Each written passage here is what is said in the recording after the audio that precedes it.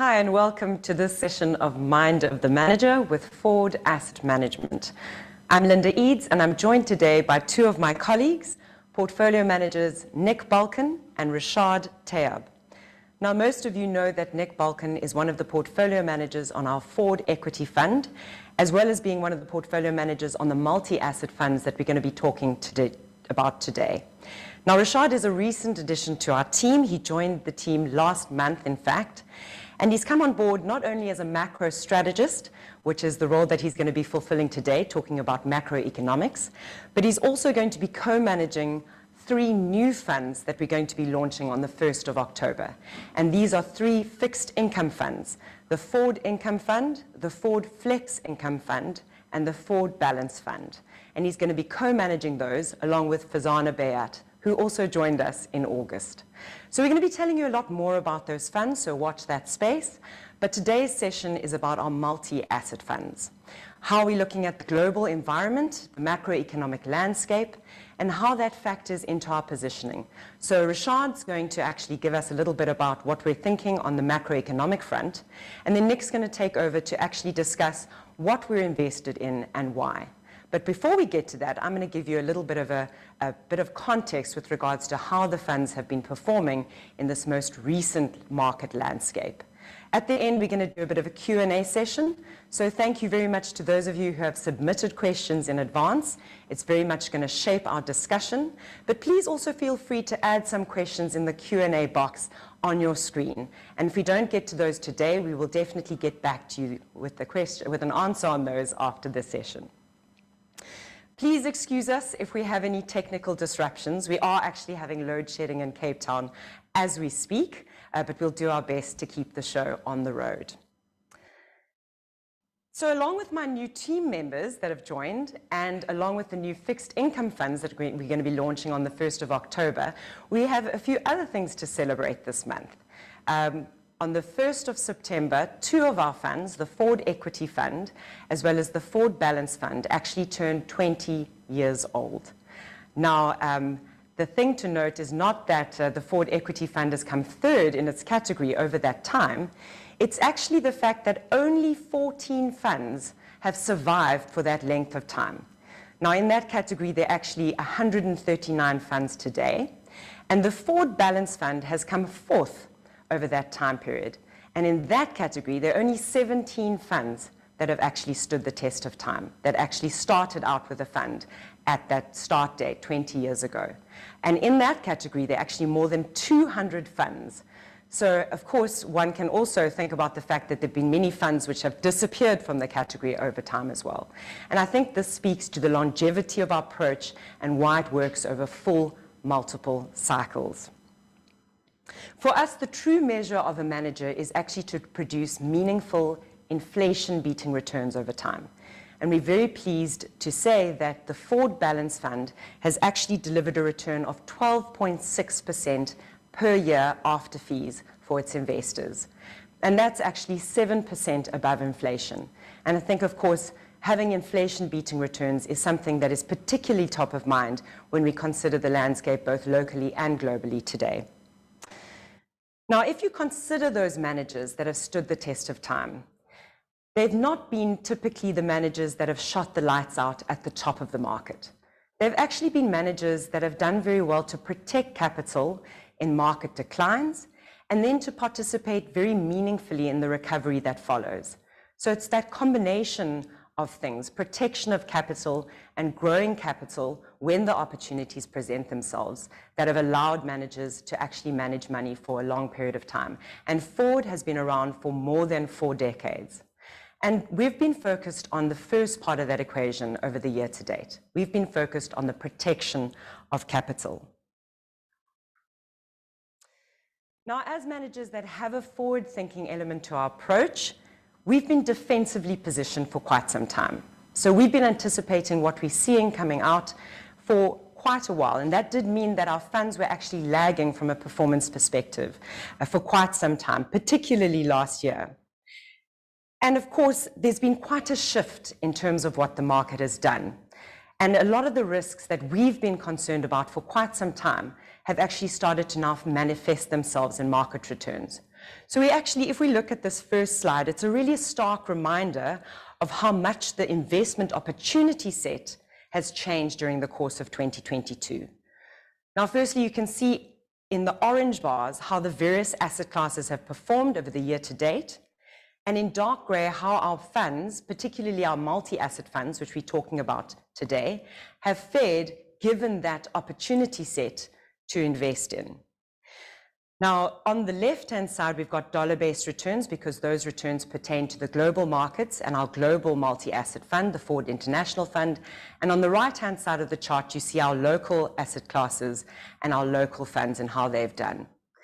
And I think it's really quite stark to once again remind ourselves of how tricky this market environment has been for anybody, both us and those managing investments on behalf of their clients as financial advisors, or even just as investors participating in these markets. It's been a really challenging year.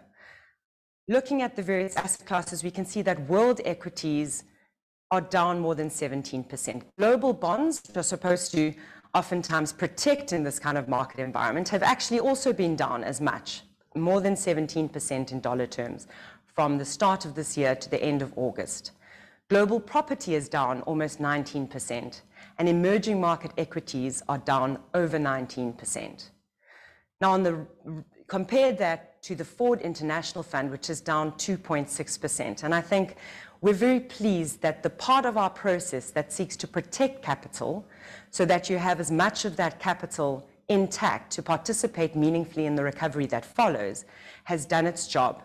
And if you look at the right-hand side of this chart, you can see the same situation for the multi-asset class funds that we manage on the local side. This next slide actually shows the returns of the funds in comparison to their peer universe. So previously we were looking at how the funds performed relative to the asset classes in which they can invest. But here we're looking at how they fare relative to peers in the category.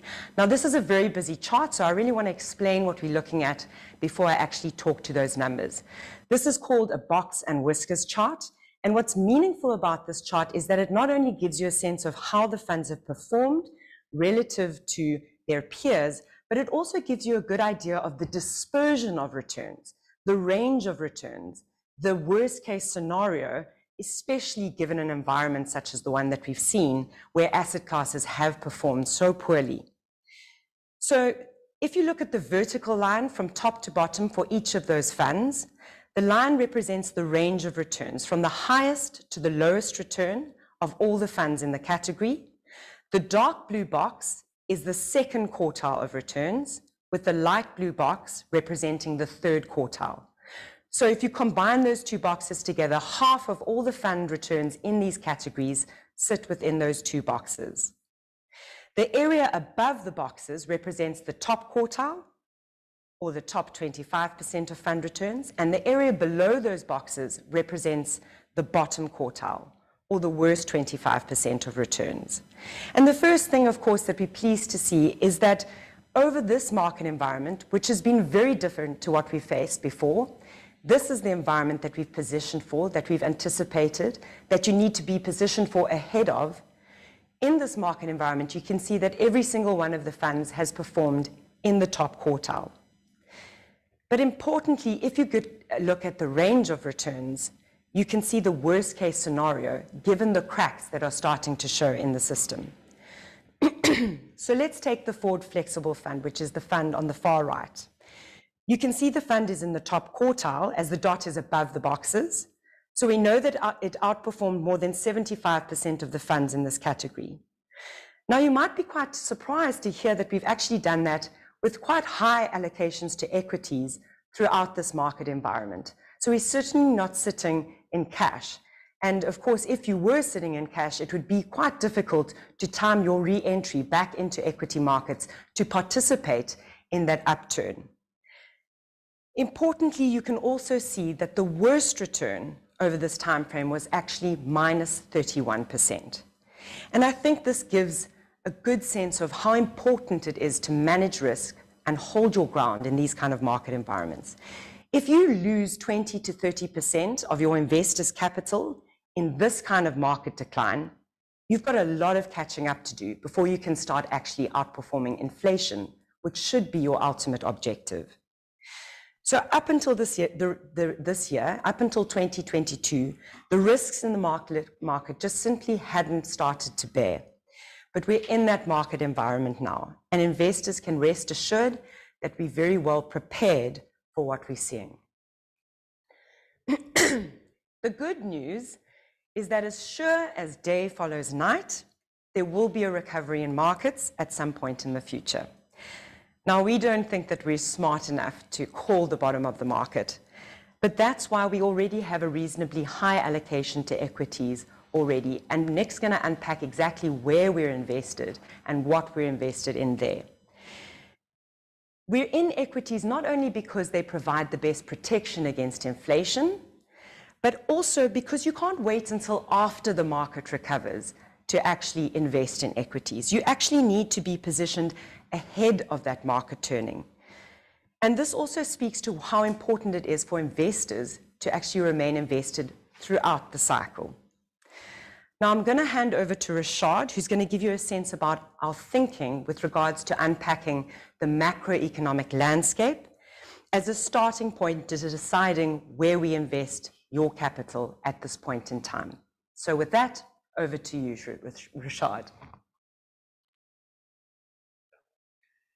So Foord is a valuation-driven asset manager. So we look at valuations from a bottom-up perspective in terms of security selection, but also a top-down perspective in terms of understanding the macro environment. So what I'm going to do today is unpack the macro valuation framework that Foord uses, and then Nick will explain how we incorporate these signals and these ideas in order to add investments to the portfolio and construct them. Now, macro is notoriously difficult in the market. In fact, there's a lot of managers out there who say they totally ignore the macro.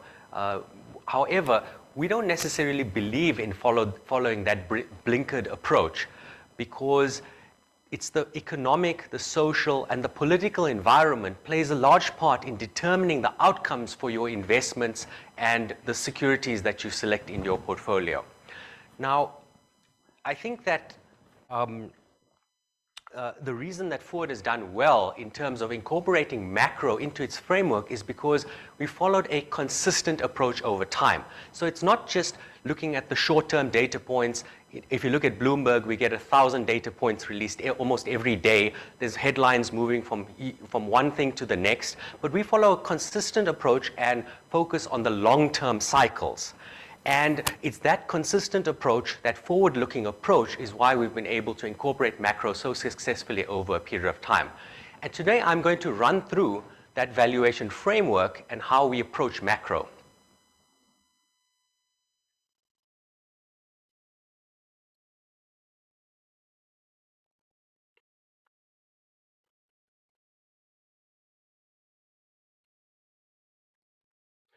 So the Foord framework starts with an approach called MICE, which is how we gauge the temperature for markets. MICE stands for money in the markets, interest rates, confidence, and earnings. And I'm going to go through each of these and explain to you what we're seeing at the moment and how we see things going forward. Starting with money in the markets, that is the liquidity that's available to buy into the market at any point in time. And in this type of environment, that liquidity is driven primarily by what central banks are doing in terms of their balance sheets. Interest rates are a key driver of global markets. The interest rate determines the cost of borrowing, and if the cost of borrowing is low, that means there's more money in order to spend and in order to invest.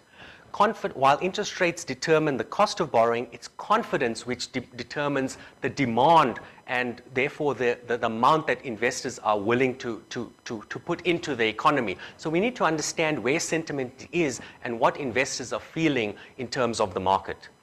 And then finally, earnings. Earnings are your ultimate driver of long-term equity returns. And we need to understand where earnings are in terms of the cycle and what are the pressures on earnings going forward. And MICE works because we're following this consistent framework. we're not fixating on short-term data, and for each of these, we're looking at where things are, but also where they're potentially headed.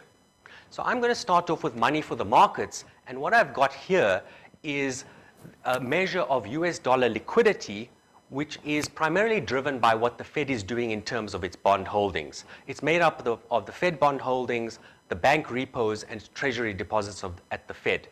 You can see that in 2020, during the COVID crisis, liquidity was increased massively by over $5 trillion, and that provided a massive tailwind to the markets. However, starting in 2021, liquidity began to decrease, and it's no surprise that you have seen a lot of headwinds over the course of the year. This chart, the next chart, shows what the Fed is doing in terms of its balance sheet, which is the biggest driver of that dollar liquidity. The top one shows the Fed's treasury holdings, and you can see how that's increased and has flattened out and has begun to come down. The second one shows the Fed's holding of mortgage-backed securities. Now, we've also got here what the projections are for the Fed balance sheet if they follow their stated plans. Now, the Fed has said that they're going to reduce their holdings of treasury bonds by $60 billion a month and their holdings of mortgage-backed securities by $35 billion a month. So that's $95 billion in total. On an annualized basis, they're looking to reduce liquidity by over $1 trillion. So if you look at what they're doing, a lot of liquidity will continue to be extracted from the market going forward. But we need to pay attention to what they do, not necessarily what they say, because you can already see some cracks appearing in their plans. For example, they've planned to reduce mortgage-backed securities by $35 billion a month, but to date, they haven't actually reduced it at all. And the reason for that is that with mortgage rates having gone up from 3% to 6%, there's no redemptions. Mortgage owners who've locked in a very low rate are not repaying their mortgages, and the Fed doesn't necessarily want to go into the market and sell more mortgage-backed securities and push that rate even higher while the housing market is under pressure. So there are already cracks appearing in their plans, and we need to be very aware of what they're actually doing, not what they're saying. But overall, we can see continued pressure in terms of money for the markets as the Fed looks to withdraw liquidity, but it can change at any point in time. On the interest rate side, we know that global interest rates have gone up significantly over the course of the year. The graph shows the Fed funds rate in the dark blue line, and then the red line shows the forward Fed funds rate, which is already above the 4% level. So the Fed was very much behind the curve. They only started hiking rates in March when inflation had already hit 8%. At that point, they only increased rates about a quarter percentage point and talked a lot about how inflation was only going to be transitory. Once it became obvious that inflation was sticky, they had to accelerate that hiking program quite rapidly. And now that forward rates are over 4%, we're very close to the post-crisis peak, the pre-crisis peak where interest rates got to 5%. Albeit we do have a much higher level of inflation this time around. So the Fed is behind the curve on inflation, and it will be interesting to see how they progress in terms of their plan going forward. Now, that's on the front end of the curve, but what we like to focus on is the US real interest rate as taken from the inflation-linked bond market. The real long-term rate is, in my view, the most important rate in the global financial system. This is the real rate of dollar borrowings, and it determines the real cost of borrowings, the cost of borrowings after inflation. You can see that over the course of the year, the US real interest rate has gone from -1% all the way to +1%. That is a 200 basis point increase in a very short space of time.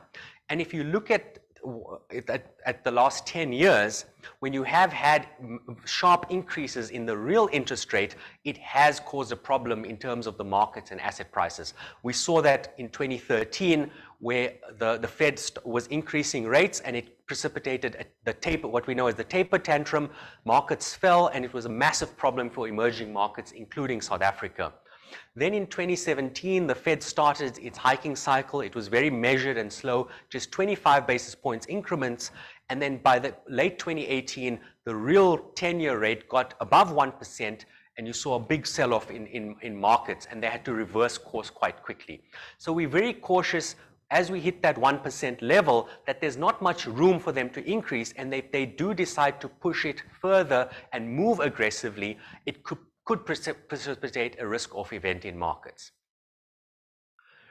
The C in MICE stands for confidence, and what we like to do here is gauge sentiment in the market, how investors are positioned, how the media is approaching the investment world out there. And what I've got here is the last 4 Economist covers, and you can see that there's no shortage of things for the investors to worry about at the moment. On the left-hand side, it's highlighting the problems within the UK. While they've got inflation at high levels, they've got energy prices out of control, the Conservatives were having a massive political power battle, and now you've got the Queen has passed away on top of that. The second, 2 weeks ago, we had the US on the front page, where it's highlighting the polarization in between the Democrats and the Republicans. It's as bad as it's been in several hundred years. 3 weeks ago was Russia. Europe, there's a war on Europe's doorstep, and sanctions are really biting and affecting both parties quite badly. And then a month ago, we had a focus on Asia, where the issues with China and the tensions with Taiwan are going to be a continued theme of the market going forward. So there's no shortage of things for investors to be worried about, and that is reflected in how a lot of investors are positioned in the market. So if we look at sentiment, and it leads on to investor positioning, you'd find that investors are more underweight equities than they were in the financial crisis of 2008. So it already reflects a low confidence in terms of investor concerns. If we look at the Eurozone, it feels like this is a constant source of concern for the market. They have a massive debt problem, and you need constant action by the European Central Bank as well as the European Parliament to keep it together. Now, Italy has an election coming up, and what I've shown here is the Italian bond yield minus the German bond yield. And as concerns rise, you see that that spread has increased from 1% to over 2.5%. So risk premiums are on the rise in the Eurozone, but then you can see what happens when you do get Eurozone crisis, and we have seen a few of those since 2010.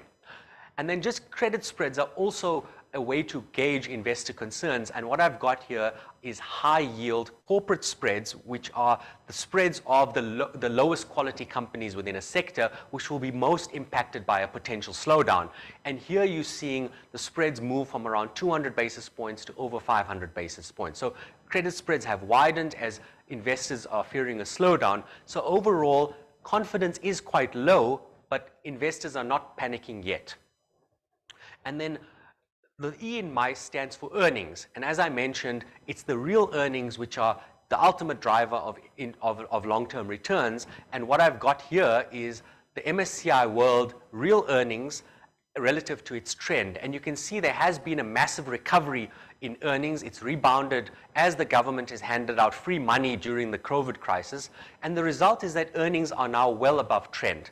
And now that governments are making some attempt to pull back on their spending, there is definitely a downside risk to earnings, a headwind going forward, especially given the current elevated levels. So that is the MICE framework that we use, and it's our guide to the temperature of the market and understanding what the signals are that the different understanding what the macro signals are telling us in terms of our positioning. Money in the markets, it's already reduced, but with the Fed's plans to reduce liquidity by $1 trillion over the next year, there still remains potential headwinds to the market. I showed interest rates, they've already gone up a lot, but the Fed is talking quite aggressively, and this is the big question mark in the market at the moment. How aggressive is the Fed going to be in terms of hiking rates in order to control inflation? Confidence is at a low level, but maybe not at rock bottom. And then finally, earnings are above this, are at a high level relative to the cycle, with headwinds as investors look to reduce. So overall, what MICE is telling us that we've been correct in assuming a cautious stance, and we should continue to follow a cautious approach going forward. And Nick will explain how we incorporate this while still looking for opportunities in order to make money for investors. Before I hand over to him, I'm just going to run through what we're seeing from the South African side of the macro framework, and I'll start off with inflation. This is a chart of historical inflation as well as a projection going on until the end of 2023 based on a survey of economists that we believe are highly credible. And you can see that inflation moved above the target band earlier this year, so we were behind the curve in inflation. We moved above later than a lot of countries around the world, and we're likely to remain elevated above the target until the second quarter of next year before moving back within the target. And economists are seeing us back to the 4.5% level. Our view is that given the global inflation dynamic as well as the government spending in South Africa, we're likely to be towards the 5 to 6% level rather than to the midpoint of the band, and we're positioning as such. But on the back of the inflation rising, the SARB has been forced to hike rates. So what I've got here is the SARB repo rate in the dark blue line, and the red line is the forward rate, which is what market expectations are for rates 6 months forward. You can see we've hiked rates from 3.5% by up to 5.5%, so 200 basis points of interest rates, but we've just moved from what were extremely low, unsustainable levels given our inflation dynamic, as well as our status as a sub-investment grade emerging market. Now, rates are going to move higher, maybe not to quite up to that 8% level, but 7 to 7.5% is definitely on the cards, and those rate hikes are going to be a headwind to the domestic economy and companies over the course of the next year. And following on to that, this is the bonds compared to our fair value. The dark blue line shows our Foord fair value bond yield, while the red line shows what the actual 10-year bond in the market is at the moment. And you can see that last year, bond yields were below fair value, and towards the end of last year, they moved above fair value, and they have been cheap over the course of the year. Currently, bonds are slightly cheap versus fair value, but not as cheap as they got 2 months ago. So we do see value in the bond market, but we are aware that in a stress scenario, bond yields can move higher, and we need to plan accordingly. And then finally on the rand, this shows a chart of the rand versus the fair value. The light green line is the rand-dollar exchange rate. The darker line is the fair value line over the last 30 years. And you can see that during stress periods, the rand does sell off to significant levels above fair value. So at the moment, we do think the rand is cheap, but it's not in one of those extreme periods. So while we see a lot of value in the global context, we'll continue to have a material offshore exposure, and we're not looking to reduce offshore exposure unless we see the rand at extreme values relative to fair value. So that is the framework from the global as well as local context, and I'll hand over to Nick, who's going to talk about how we incorporate these signals and ideas in order to construct portfolios and add investments to the portfolios. Yeah, I'd just like to say you might have seen the lights go out and on, so we apologize for that. That's just the load shedding coming and going. Yeah, I'd like to welcome Rashad. I think I've worked with him for a few months now, and absolutely we've been super impressed with him. We believe he's a perfect cultural fit and an intellectual fit. One of the key points of hiring anyone is to make sure that you hire people that are smarter than you. And I think with Rashad and Fazan, I think we've done that in both cases. And we look forward to them adding significant value for our investors over the long term. So as Rashad noted, the Fed is absolutely behind the curve. They were behind the curve before when they didn't raise rates, when there were more jobs than job seekers, and we expect them to stay behind the curve. That means that inflation is going to stay higher for longer. In that world, we think that the Goldilocks view of the world markets is off the table. What are Goldilocks? We've spoken about it a few times, just to clarify. That's when growth was very strong and inflation stayed very low, which allowed the Fed to not react. As they raise rates, as Rashad shows, the risks are definitely to the downside. But we're built for these environments. This is where benchmark huggers will come unstuck. We've got significant tools in our toolbox to work out how to manage the risks. Both from a top-down perspective and a bottom-up perspective, we are under control in how we look at it. And we look at it via asset allocation, and we look at it via security selection also. So if inflation is to be prolonged, which asset class is the asset class that we need to focus on? So I think Linda has spoken about it and Rashad has spoken about it, but generally we are an equity-centric house in that if you look at any period over the long term, equities tend to outperform bonds. What is this chart? This chart, the blue line shows you equities versus bond performance on a 10-year rolling basis. You see that the blue line is sitting way above zero for most of that period. This is all the way from 1920 to today, or I would say 10 years ago, given that there's a 10-year rolling number.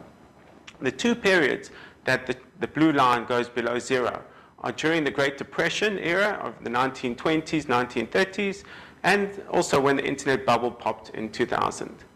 Interestingly enough, the red line is the inflation rate. And as you can see from that line, there was a period in the 1970s. It's becoming a lot more topical, and people are talking about the 1970s a lot, when the Fed didn't raise rates and inflation became a bigger problem. You can see that rising red line. But you can also see that in that world, which was tough for equities and bonds, equities continue to do very well.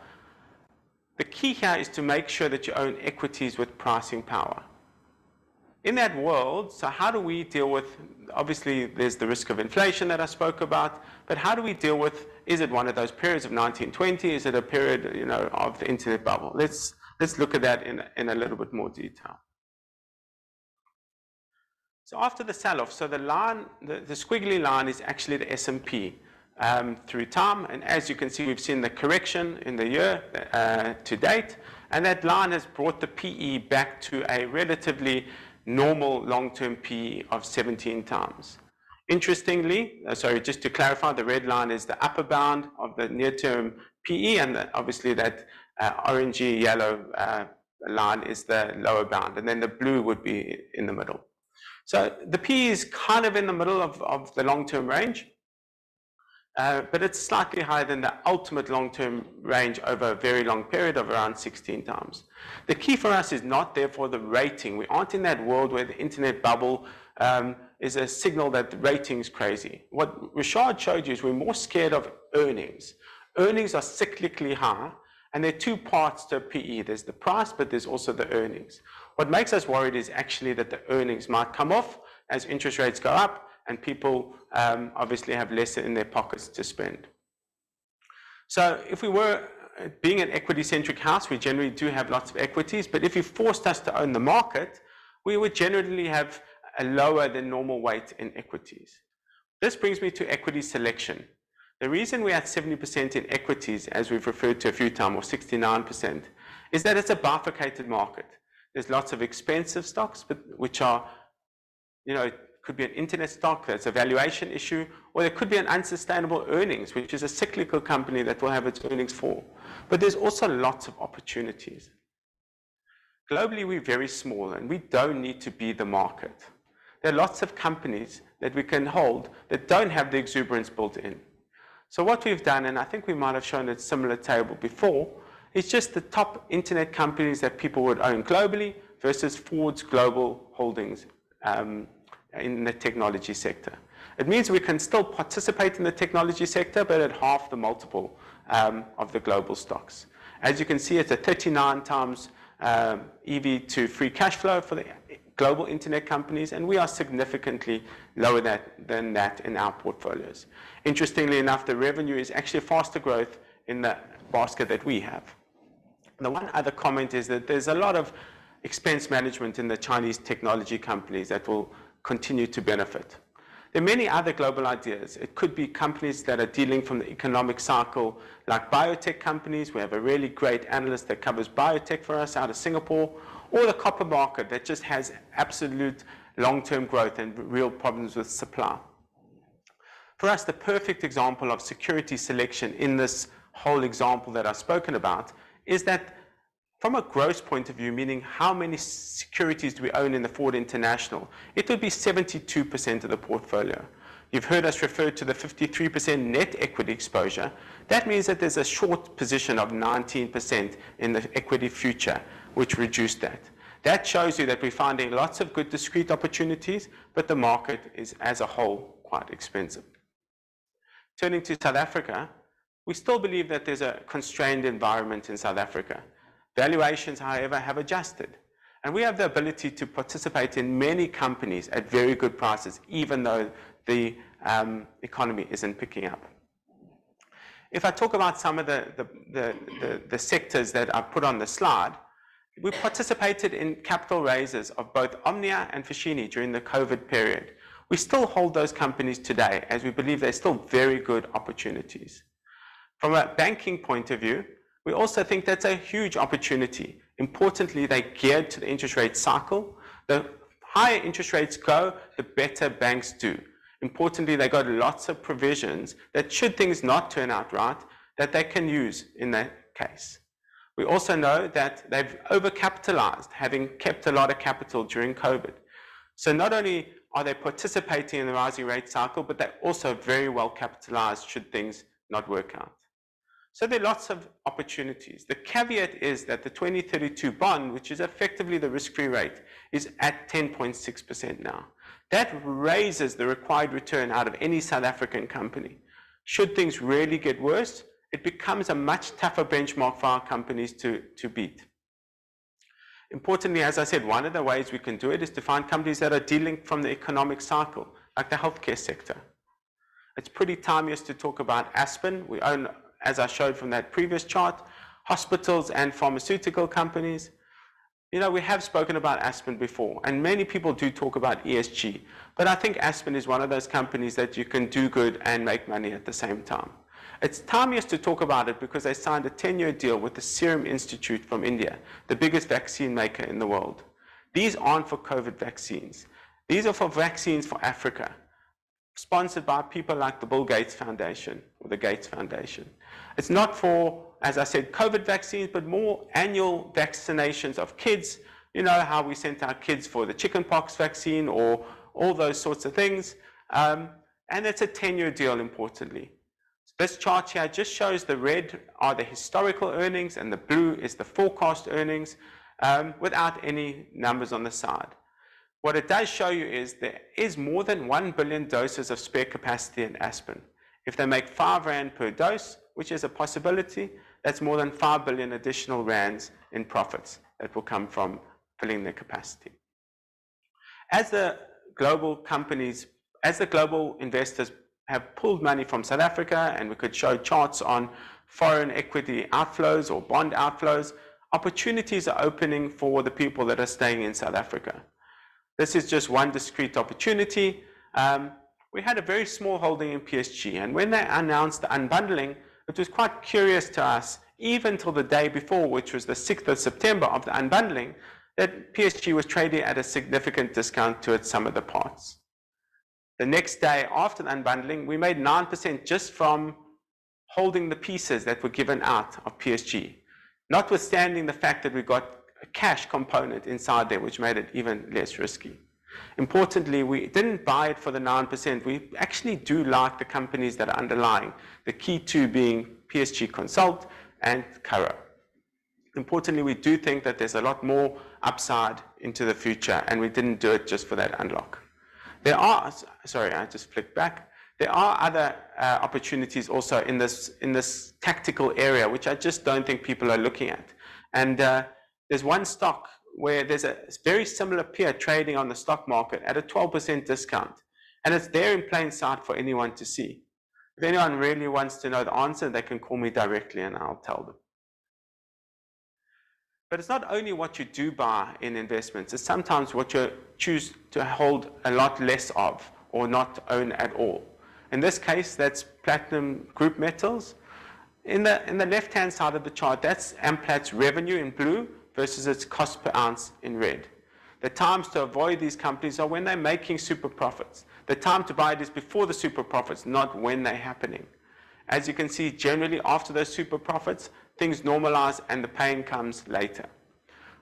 Not only that, there is a real thematic headwind for platinum companies as EVs grow as a share of vehicles over time. Using just 2019 numbers, you can show that Impala's headline earnings per share would be down 90%, which is a huge number and just shows how cyclical some of these companies' earnings are. Talking about bonds, given the time, I think we have heard from the expert, and we have talked a lot about the R186, which is around a 4-year bond, so we won't really hop on that. What I will say is it's protected very well through all the volatility, through the rising yield curve. But what has happened is the 2032 bond does, to a certain extent, if we manage our position holding, offer good value.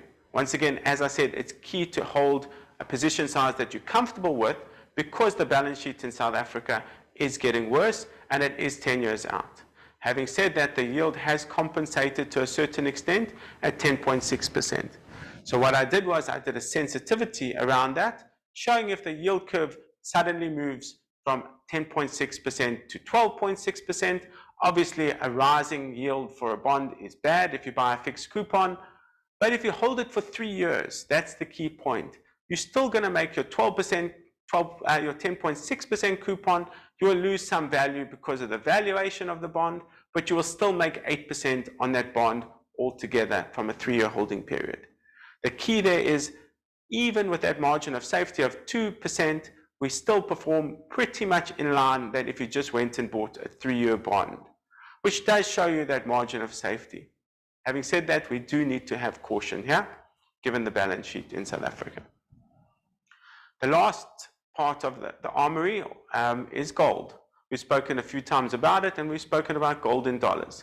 Given the time, I probably won't spend too much time on it. Suffice to say, it's not only an inflation hedge, but it's absolutely the insurance policy that will pay out when you need it most. This is gold in rands, showing that it's a lot less of a cost to investors from a rand perspective. Turning to the multi-asset positioning, for simplicity, I put all of them, but for simplicity, I will talk about one particular multi-asset fund, which is the Balance Fund. I think importantly, as we've said, we have 69% in equities. I wouldn't fixate on that number. I would rather ask which equities you own. I think that's sometimes lost in translation in investing. The Balance Fund generally has around that 69%. We do have local bonds of around 12%. And in the global bonds, they are very short duration bonds. Rashad showed you how appealing some of the 2-year money is in dollars from a government point of view. But not on the long end. On the property side of things, we have a very low weight. And we think that they're very geared entities, and obviously with rising rates, act as a big headwind to the property sector, notwithstanding the cash flow disclosure in some of the property companies. So all in all, I think there's still a lot of opportunities to grow ahead of inflation while still protecting against the downside. You just can't look only at the market to do that.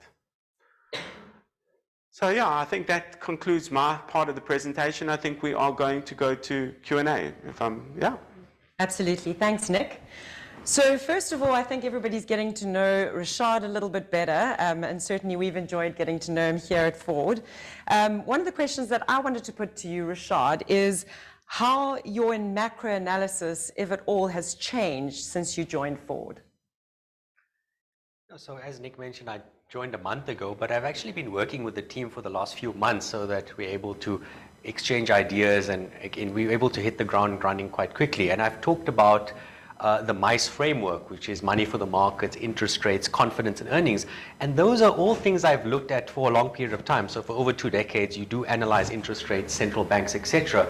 But what I've been very happy to do is work with the team, get their ideas and incorporate that MICE framework into my thinking, because I think it's a very good way to look at macro on a very consistent forward-looking approach. So my thinking hasn't so much changed as evolved, and I think for the better.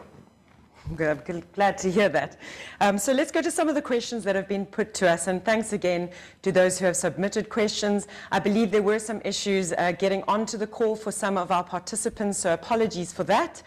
We're all having to obviously deal with the curveballs that load shedding throws us now and then, and thank you very much for your patience. We will be sending out a recording, so hopefully you can still catch the beginning of the presentation, even if you were only able to join late. Apologies for that again.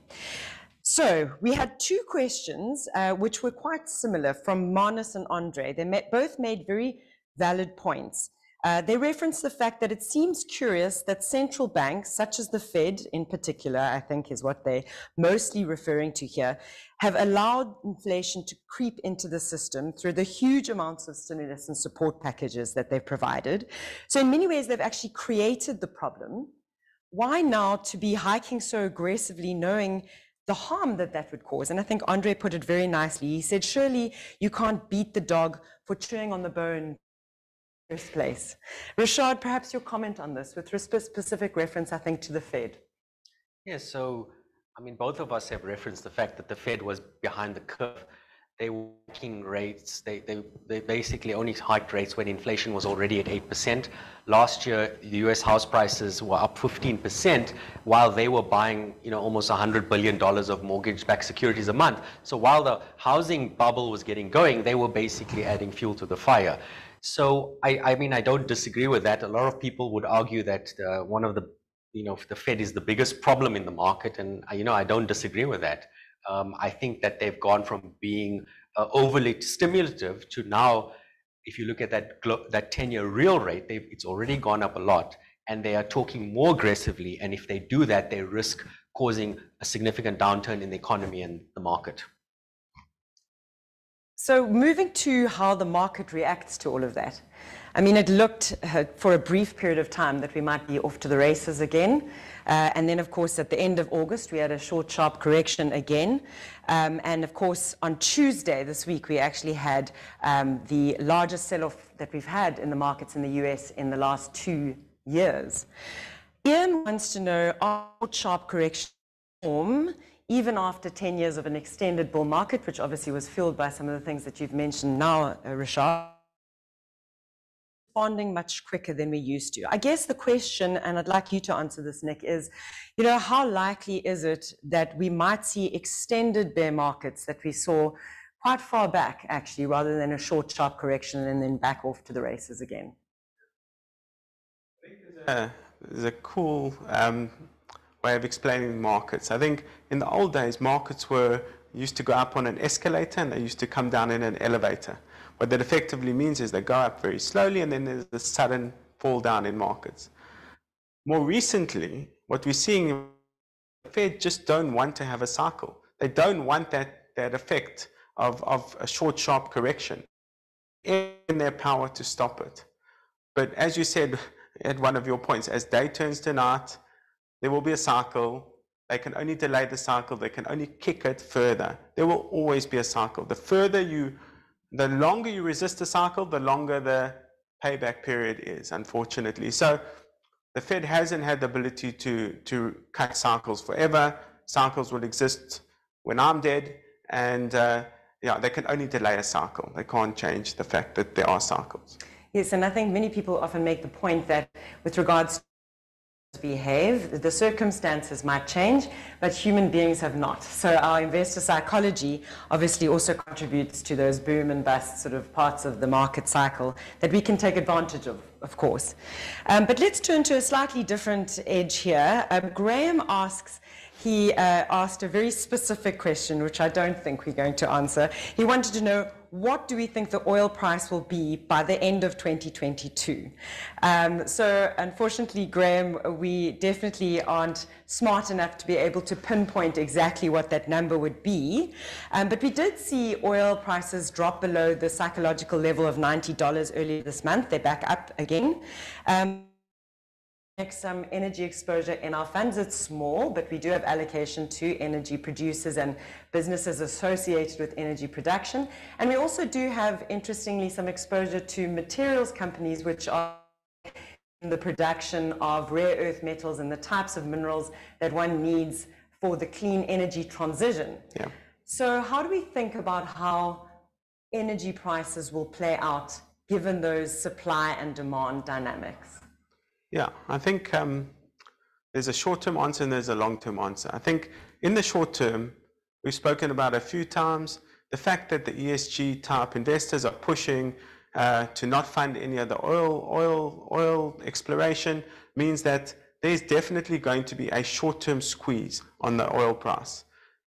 Notwithstanding the fact that Russia's obviously taken some of the supply out of the market, it means that the oil price in the short term is going to behalf of, and from a risk return point of view, we think that there's more chance a lower oil price in the ultra short term. In the longer term, we're not building in 80 to 90% in our forecast. The futures curve is signaling a 60 to $70 oil price, but that's not too far from our reality either. Importantly, the amount of cash flows that you'll receive in some of these oil companies, especially the global ones, are so much more that it will compensate, and it's rather the decline in the cash flows, interestingly enough, of those companies that will define how well the investment does or not. When it comes to the new energy side, because you raised it, I think importantly we probably have a bigger weight towards that side, be it via lithium that's going to provide the batteries into the vehicles, or the copper, which a lot of people are talking about more recently, which is really in short supply and going to be needed in the electric vehicles also. We have many different ways that we're actually playing that new energy side of things, and that's probably more interesting to us than a small portion of allocation to the energy side of things. Yes, so I suppose it's again about putting together a portfolio of robust investment ideas which have different drivers, and making sure that you take advantage of diversification, which, as Dave always reminds me, is the only free lunch in investing. Terence actually makes a few points which I think will probably resonate with most South Africans at this point. He says parts of South Africa are becoming economic wastelands. Towns are becoming ghost towns. Our economy is becoming so lopsided. How can we possibly counter unemployment if this continues without some sort of strategy to grow our economy countrywide? Rashad, I think given that you've been looking at the South African situation, perhaps you can comment on that. I mean, everyone is very negative. We're all feeling the stress in the system. What are the economic growth in the sort of medium to long term for South Africa? Yeah, it's been a very tough period. I think since 2010, we've only grown by about 1% per annum.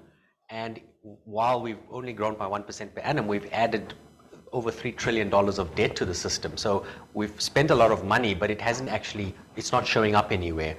And I think one of the core problems is that the government has effectively dominated the economic system of the country, and they've put themselves at the center of the economy. And there was a lot of hope when President Trump came into power, given his background in business, that at the end of the day, the free market and the corporate sector needs to be the one driving employment. It can't be the government hiring people. And there was hope that with him coming into power, there would be more of a focus on putting more growth, supporting policies in place. Unfortunately, we haven't seen much to date. To give him a little bit of an excuse, we were hit by the COVID crisis very shortly after he came into power, so maybe there has been some distractions, but it has been a big disappointment. Only recently, after many years of having a power crisis, do we now see some signs where we've got a power plan and they're removing the caps on independent power producers. But I think we need a lot more in this regard if we can get our growth rate back up again. That's really the only solution to improving the outcomes for people in this country, getting growth up and driving employment, and we need more of the confidence coming through from the private sector. So I mentioned confidence as one of the factors of MICE, and confidence is key because at the end of the day, regardless of what rates are, it's people's belief in the future which drives their decisions on investments. So we need that to come through if we are going to begin to reverse some of the decline we've had. Yes. Sorry to interrupt. I think it also comes down to the government is almost forced into it sometimes because of the lack of resources. We see what's happening in the ports. We see what's happening in, as you said, the power producers. What might happen is they just, through lack of money, need the private sector to come through. So that is one of the options that the scenarios that play out, is that just via the need that the private sector will play a bigger role into the future. Well, Gerard asks, I hope, Gerard, that you're actually feeling a lot more confident about our prospects for fund returns through the market cycle. I hope we've demonstrated that we're doing very well in this market environment, and hopefully Nick has given a lot of context to how we're positioned to actually take advantage of the recovery and the upside which actually sits within the businesses in which we hold. But just speaking to that, he asks, what are the prospects for improved performance with regards to Foord's funds? Nick, that would be one for you, of course. But all I can tell you is I'm internally very confident in our performance. The specific we're trying to buy fundamental businesses that have underlying growth within those companies.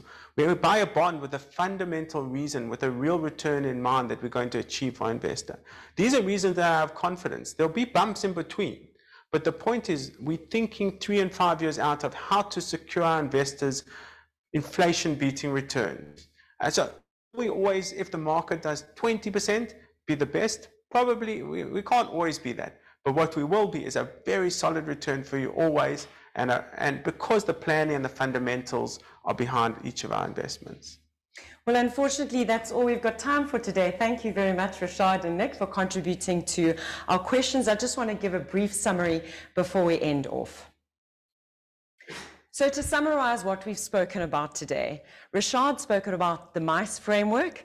It's a handy way of looking at the various drivers from a macroeconomic perspective: money for the markets, interest rates, confidence and earnings. He talked about how money from the markets is actually being withdrawn. So we see liquidity has been falling since the beginning of the year. But he also mentioned that we need to watch very carefully what the Fed does, not just what they say. So we'll be keeping a very close eye on the Fed's balance sheet. He mentioned that interest rates have risen. They will continue to rise. But it's important to note that rates like the US 10-year real rate, which represents the real cost of capital, are already at levels that have caused considerable strain in markets historically. He acknowledged that confidence is low, for good reason, all the reasons that we know about and we speak about, but it's not at rock bottom levels. So of course, it could get worse before it gets better, and we need to be cognizant about this when we actually construct our portfolios. Earnings are at high levels, but that's largely because they've been more recently bolstered by a lot of government handouts. And the fact that governments are pulling back on spending and consumers are under pressure means that earnings will also face significant headwinds as a whole. All this means that risks still remain to the downside, and we need to plan accordingly. In terms of how we invested and why, Nick spoke about the need to invest in those asset classes which are going to provide us with the best protection against inflation and the best opportunities to produce real inflation-beating returns over time. He discussed, though, that US market valuations at the overall level are still elevated, so buying the market is not a good idea right now. Instead, we prefer to take advantage of other opportunities where we have a much higher degree of confidence in the future earning streams, but where importantly, we're buying those future earning streams at a price that makes a lot more sense. He mentioned a number of SA Inc. opportunities we're finding locally and how we're looking for investments that are, for instance, de-linked to the cycle. He mentioned Aspen there, and those that take advantage of structural issues, such as tighter liquidity, and there PSG was what he gave as an example. He stressed the importance of choosing carefully what you're not invested in. And I think this is a big part of why Foord has been around for more than 40 years. There are times when you get more return by taking less risk. You know, we're taught in investing that you need to take more risk to get more return. But this is a very good example where you can actually get better returns by avoiding risk. He mentioned how South African bonds are now at yield levels which are high enough to warrant some allocation, because even if yields rise significantly, the potential for capital loss is low. So that's what we want. We want situations where the potential for capital loss is low, even if we're wrong, but if we're right, there's considerable upside to come. So that's our key focus right now. The bear market is here. We're not worried about that. You can see that we've been very well prepared for that for quite some time. What we're focused on now is making sure that we're invested in the right assets for the recovery that will follow. And that's where our top-down, forward-thinking approach, combined with our bottom-up value approach, has proven its worth over more than 40 years. Thank you for joining us. We really appreciate your time today. There is a survey that is going to pop up at the end of the session, either when you end the session or when the session ends itself. We'd really appreciate your feedback. And thanks again for joining us today. Thanks, Nick, and thanks, Rashad. Take care.